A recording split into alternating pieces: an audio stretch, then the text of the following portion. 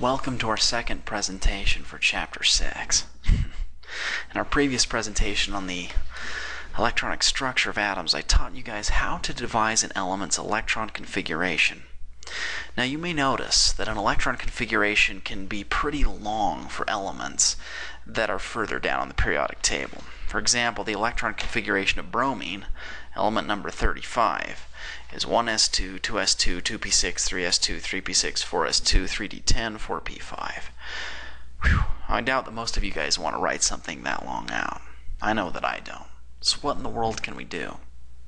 Well, instead of writing the longhand electron configuration for an element, there's a shorthand or condensed way of doing it.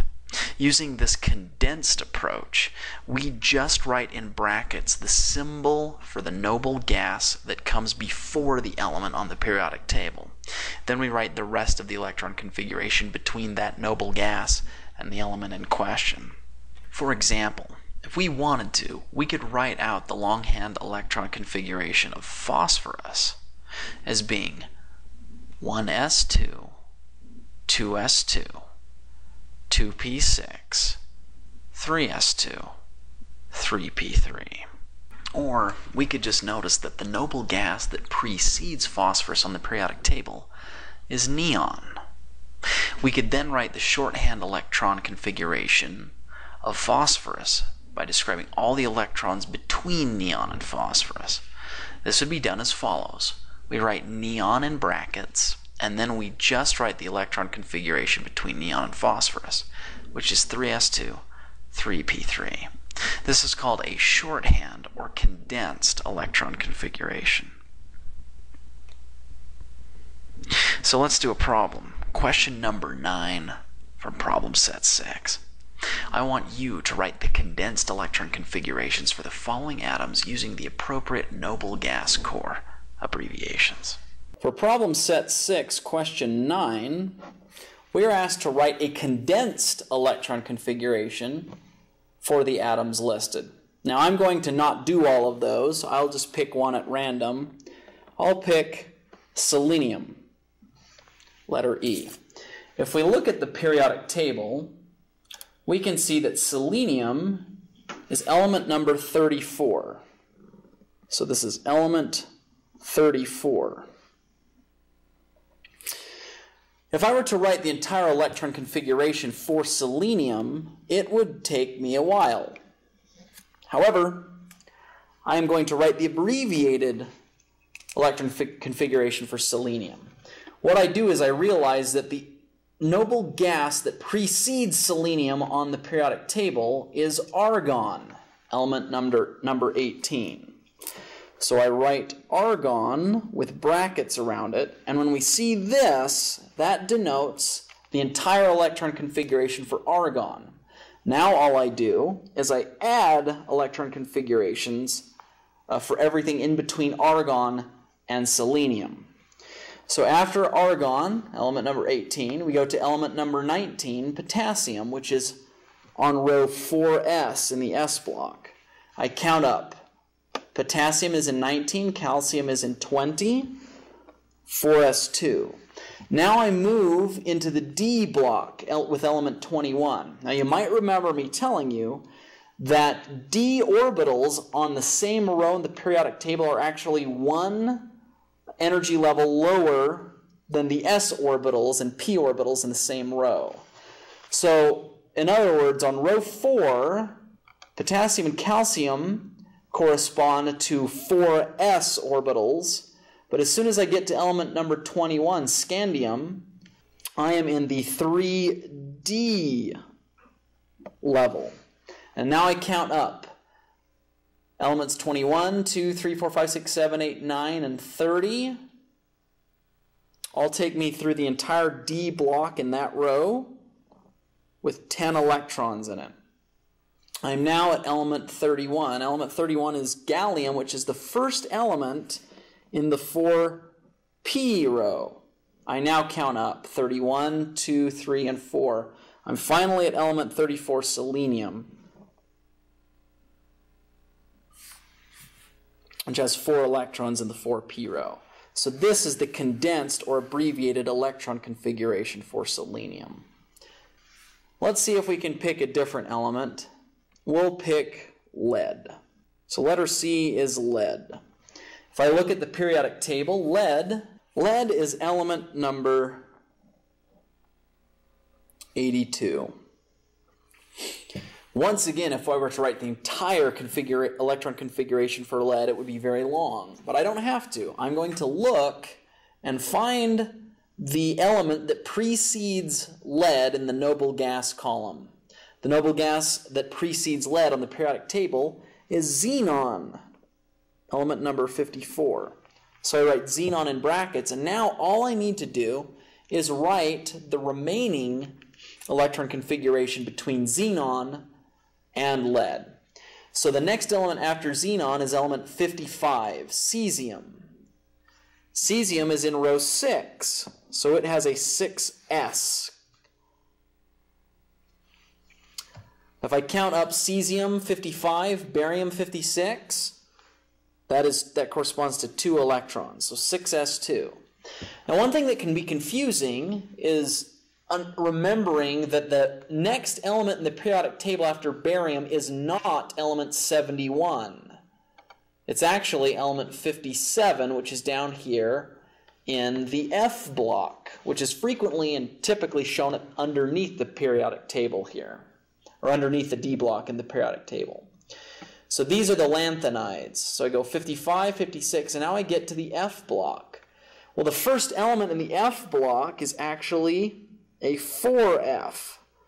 This is really kind of confusing, but if you look at the periodic table that I showed you earlier in our PowerPoint presentation, you'll see that the first row of F's actually starts at energy level 4. That indicates that F orbitals are closer to the nucleus than the S orbitals are in the same row. So I start counting up my F's. I count them all up, and I will end up seeing, as I go from element 57 all the way to 70, that I indeed have 14 electrons. Once we hit 70, we now go to element 71. Element 71 is in the D block, and it is 5D.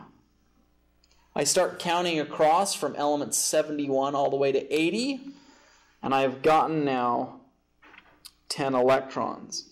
I'm now going to the next element, 81, which is in the 6p row, and I count until I get to lead, which is 2 slots in. So this is the abbreviated or condensed electron configuration for lead. I'll let you guys work on the remaining problems from that question. Now at this stage you may be asking yourself, so now that I know how to assign an element its electron configuration, what in the world does that tell me? Rest easy, my dear student, for I'm about to tell you the answer. Do you remember me teaching you earlier in our previous presentation about quantum numbers and orbitals? Well, this stuff all goes hand in hand. You see, for every part of an element's electron configuration, this number represents the principal quantum number or energy level, n. This letter represents the shape of the orbital in question, in this case, an s orbital. And this number represents how many electrons, in this case 2, are occupying the orbital in question. So let's return to oxygen, which has an electron configuration of 1s2, 2s2, 2p4. Here's oxygen's tiny nucleus where its neutrons and protons are kept. Around the nucleus is a spherically shaped 1s orbital. It contains 2 electrons. Outside of the 1s orbital is a larger, also spherically shaped 2s orbital, which also contains 2 electrons. Outside of the 2s orbital are 3 dumbbell-shaped 2p orbitals, oriented along the x, y, and z axes. Now you'll notice that the last part of oxygen's electron configuration, 1s2, 2s2, 2p4, says 2p4. This means that there are 4 electrons occupying oxygen's 3 2p orbitals. So where do these electrons go? Well, they fill up these orbitals one at a time. In other words, electrons won't pair up to occupy the same orbital until there's no other option left. This is called Hunds Rule, although it's worded in your book in a really baffling manner. So this means that the 4 electrons occupying each 2p orbital fill up like this. The first one goes here, the second one goes here, and the third one goes here. Now keep in mind that each of these dumbbells is one 2p orbital. And there are 3 total 2p orbitals, one along the x-axis, one along the y-axis, and one along the z-axis. So thus far, I've had 3 electrons be able to each occupy an orbital and not be paired. Oxygen has a 4th electron, however, and there is not a 4th 2p orbital. It's not going to go into a higher energy orbital like a 3s orbital because that would be less stable than pairing. So where does that 4th electron go? Well, it ends up having to go in to one of the same orbitals as the other. So these 2 electrons, one here and one here, are indeed paired and are both occupying this orbital, this 2p orbital that is found straddling the x-axis. Now you should remember that the 2 paired electrons in the 2p orbital along the x-axis are different from each other because one of these has a plus 1/2 spin and the other has a minus 1/2 spin. So when we talk about oxygen having an electron configuration of 1s2, 2s2, 2p4, this is what we're talking about. We're saying that in oxygen's 1s orbital there are 2 paired electrons. In its 2s orbital there are 2 more paired electrons. And in its 3 2p orbitals there are 4 electrons. 1, 2, 3, and 4. 2 of which, these 2 along this x-axis 2p orbital, are paired. And the other 2, one in the y-axis and the other on the x-axis, are unpaired. Now this cool/lame table from your book shows us an alternate way of portraying several elements' electron configurations. You'll notice that the up arrow denotes a plus 1/2 spin, and the down arrow denotes a negative 1/2 spin for electrons that are paired within the same orbital. So if we look here at lithium, for example, its electron configuration is 1s2, 2s1. This means that in its 1s spherical orbital it has 2 paired electrons, and they go, one having a positive 1/2 spin and the other having a negative 1/2 spin. Its 1 electron occupying the 2s orbital fills in here completely unpaired. We can follow an analogous pattern as we move forward, showing these similar diagrams for these other elements on the periodic table. So let's do a problem. Question number 10 from problem set 6. I want you to identify the specific element that corresponds to each of the following electron configurations and then indicate the number of unpaired electrons that it has. Now, as I've done in the past, you guys are welcome to pause the video right now if you wish and attempt to do these problems on your own before you tune into my answers that are forthcoming. I should warn you, as I have in the past, that I won't give you the answer to every single question, but just a few of them to get you started and allow you to do the rest on your own. Let's begin with letter B. So letter B, we're given the electron configuration 1s2, 2s2, and 2p4. As we look at the periodic table and try and figure out where that is, we'll notice that 1s2 takes us from hydrogen to helium, and then 2s2 goes through lithium and beryllium, and 2p4 takes us 4 elements in to element number 8, which is oxygen. A really easy way to do this is to remember that these superscripts represent electrons. So if I add those up, 2 plus 2 plus 4 equals 8, that is the number corresponding to the element on the periodic table. So this is atomic number 8, which is the atomic number of oxygen. So that answers the first part of the question. The next part of the question is asking how many unpaired electrons does it have? Well, you should remember that these electrons fill up their orbitals from the innermost orbital to the outermost orbitals in order. So this 1s orbital, which is a sphere, has 2 electrons in it, which are both paired. There's a 2s orbital, which is larger and also spherical outside of the 1s orbital, and these 2 electrons are also paired inside that orbital. 2 p orbitals represent 3 dumbbell-shaped orbitals on the x, y, and z axes like this, and I have 4 of them. Those electrons will go into each orbital unpaired until they have to pair. 1 electron goes into one orbital, second electron goes into a second orbital, a third electron goes into the third orbital, and the 4th electron is required to go into that same third orbital because there's not a 4th p orbital to go into. So the question asks us, how many unpaired electrons are there? Well, there's 1 unpaired electron here and here. So the answer is 2 unpaired electrons. Now we'll do problem set 6, question number 10, part D. I'm not sure why I picked that one, just because I thought it would be fun.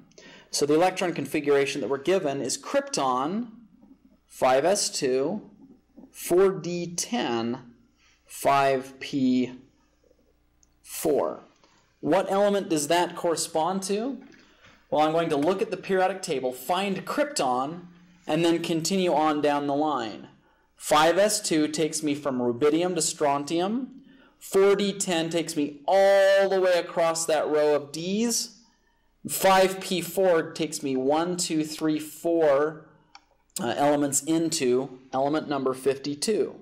So that takes me to element 52 from the periodic table, which is tellurium. So that answers the first portion of that question. The second portion of the question is to figure out how many unpaired electrons are there. One way you can do this, once again, is to just look at the orbitals. A 5s orbital is going to be spherical in shape. It's going to be much larger than the lower s orbitals, of course. It contains 2 electrons, which are both paired. The 4d block has 10 electrons in it, and that is an even number, and all of those are going to be paired. 2 electrons in each of the 5 4d orbitals. Now we'll get to the 5p orbitals, and I'm going to kind of refrain from drawing the 4d orbitals just because they're really a little bit crazy. The 5p orbitals are, of course, going to be dumbbell in shape, one along each of the axes, z, y, and x. I've got 4 electrons, and they fill up unpaired, 1, 2, 3, until we get to the point where we have to pair 1. So the other electron is going to pair into this orbital. These 2 electrons are paired. These electrons right here are unpaired. So the answer is 2.